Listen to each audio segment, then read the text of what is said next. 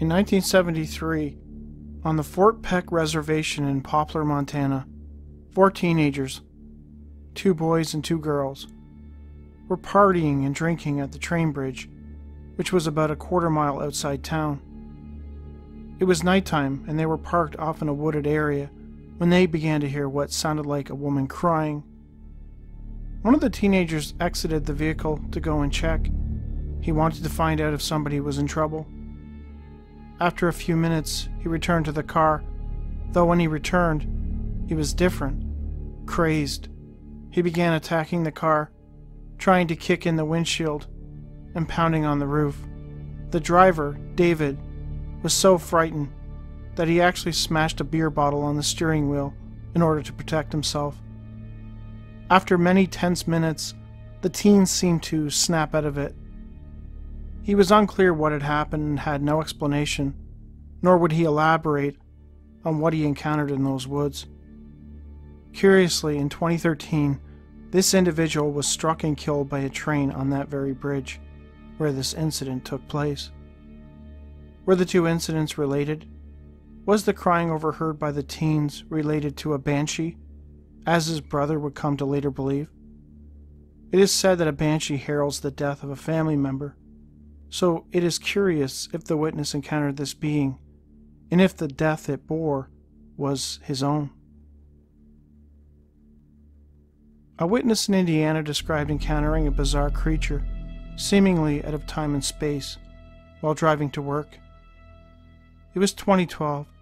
The witness, a man named Carl, had left for work at 2 o'clock in the morning and was driving along when he spotted something on the far outreaches of his headlights. It was crawling across the road.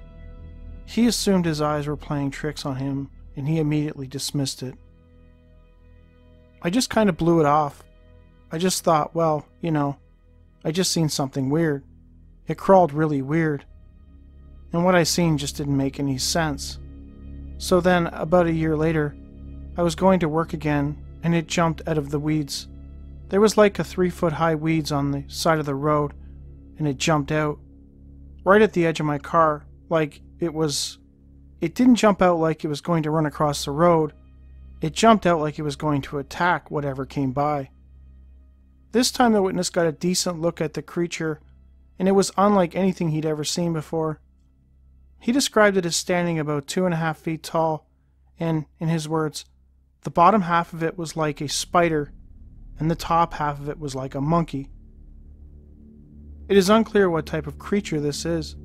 I've encountered stories in which gigantic spiders were observed with human faces, but never one described as a half arachnid, half simian. That's definitely a new one for me. When George was around 4 years old, back in 1959, he recalls being at a camp in Adams, Tennessee, the area of the Bell Witch Cave, when he and others observed a strange sight. A rabbit the size of a cow. Even though he was very young, he could vividly remember what he and a group of other children and adults saw that day. The rabbit was all white except for one of its back legs was black. It looked at us. It'd seen us. I mean, we were quite a ways away from it, but I was sure it could see us, and I didn't want any part of being near that thing. It just did not have a very pleasant look to it, he recalled.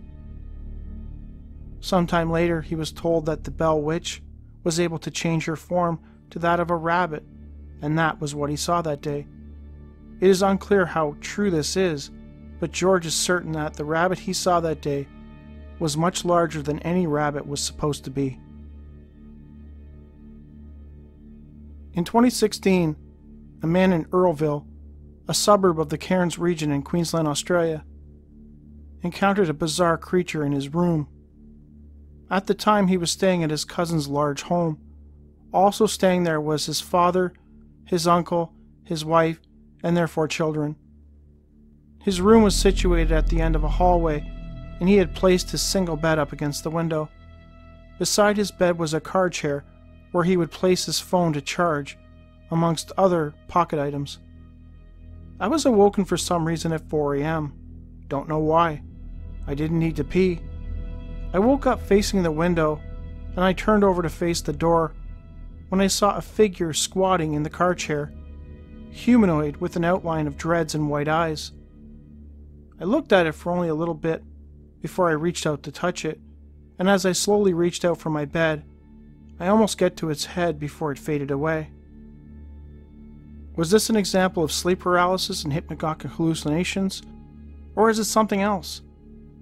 There are a number of reports of people encountering white-eyed entities in their homes, and which seems to differ from accounts of people who encounter black-eyed beings. What these white-eyed beings are is anyone's guess. In 1975, a man and his girlfriend on a return trip to Idaho encountered a bizarre entity. They were headed in the direction of Yellowstone Park towards Montana East Gate in their yellow Volkswagen. The witness recalls, "It was around midnight, and it was kind of snowing, and picture a 2-lane road with tall trees, and no moon or nothing, just our headlights, and the snow was falling. All of a sudden there was this figure I saw walking right in the center of the road, walking the same direction as me. In other words, her back was to me. It was a lady. At first I noticed her, and I told my girlfriend, 'Do you see what I see? A girl walking out here at midnight. It's probably about 30 degrees out.' The closer we got, the more detail I could make out. It was so. I was going to roll down my window and say, 'Hey, you need help.'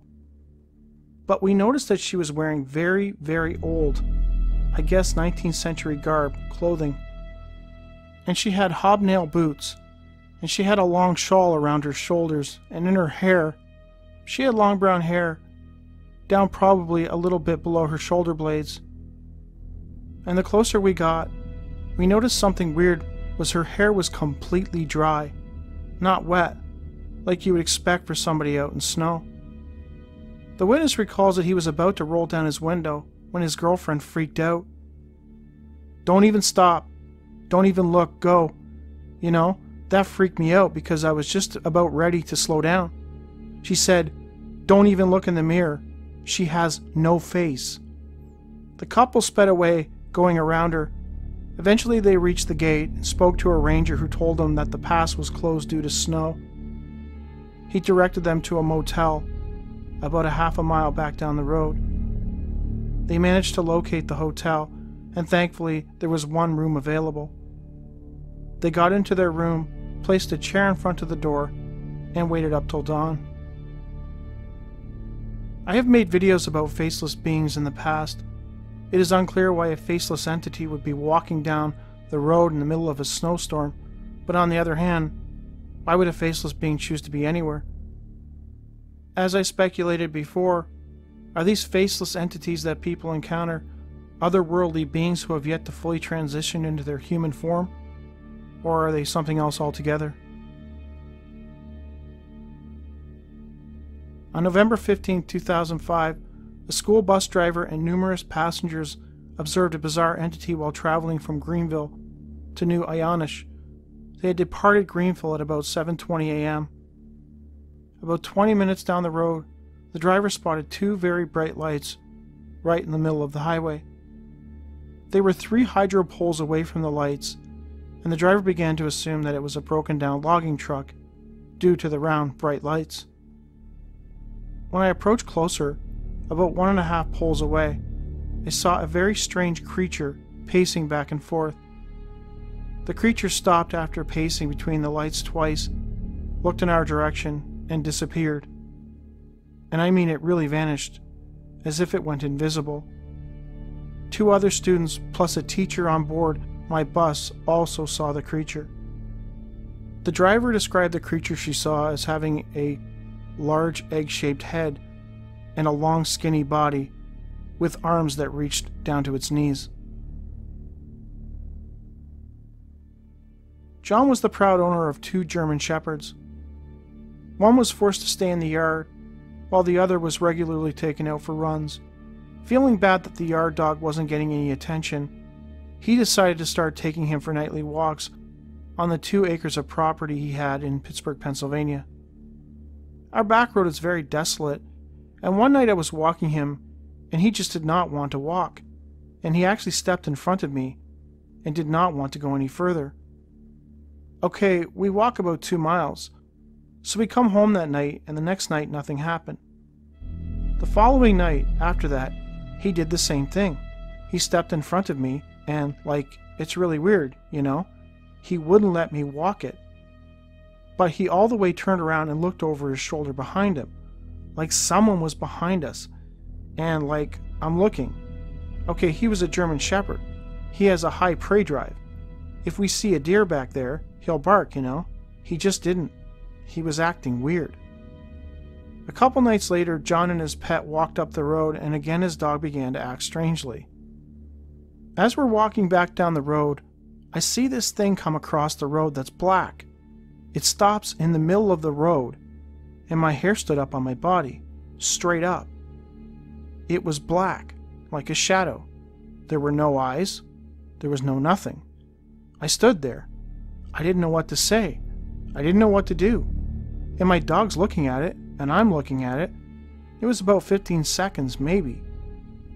Eventually the entity moved across the road and into the woods, leaving John standing frightened. His dog would not go past the spot where the entity had stood, and he was forced to drag the animal home. I got back, and my wife and I have a fire pit, and I got back, I was shaking.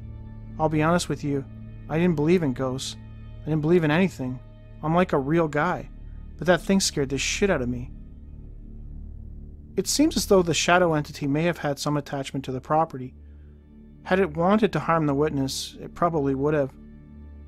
It's interesting that the dog was the first to sense its presence, even though John was completely oblivious. Had his dog not accompanied him, I have to wonder if he would have ever known it was there.